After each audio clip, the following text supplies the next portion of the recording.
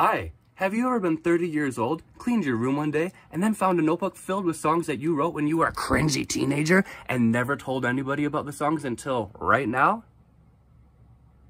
Me too. Let's see what damage I do to my reputation today.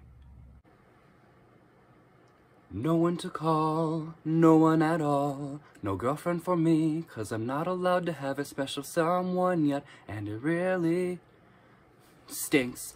Ba-da-da-da-da-da-da-da-da-da-da-da. If I could have her, would I really want her? And if I wanted her, could I get her? Right now even the biggest dork would do. I feel I can't get anyone else in life. I am trapped in this stupid caste system.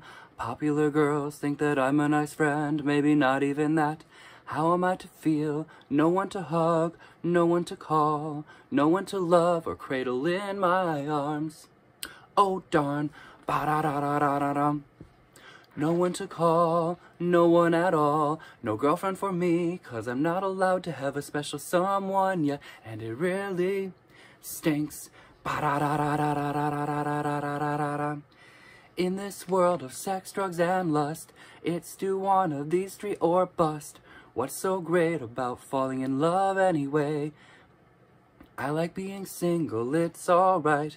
Others may disagree, but that's because they are doing one of the three. Married or going out, it's easy for them and hard for me.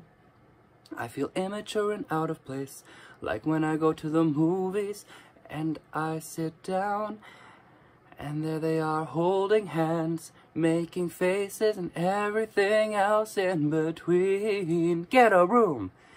Ba-da-da-da-da-da-dum. No one to call, no one at all. No girlfriend for me, 'cause I'm not allowed to have a special someone yet, and it really stinks. Ba-da-da-da-da-da-da-da-da-da-da-dum.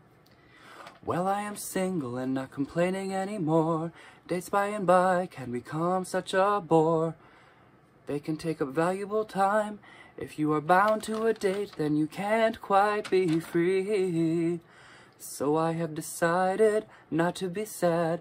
I have a best friend, Jesus, who won't ever let me down. I could read the Bible and talk to my pet cat. Ba-da-da-da-da-da-dum. No one to call, no one at all. No girlfriend for me, 'cause I'm not allowed to have a special someone yet, and it really rocks. Yeah, I really wrote that when I was 15 years old.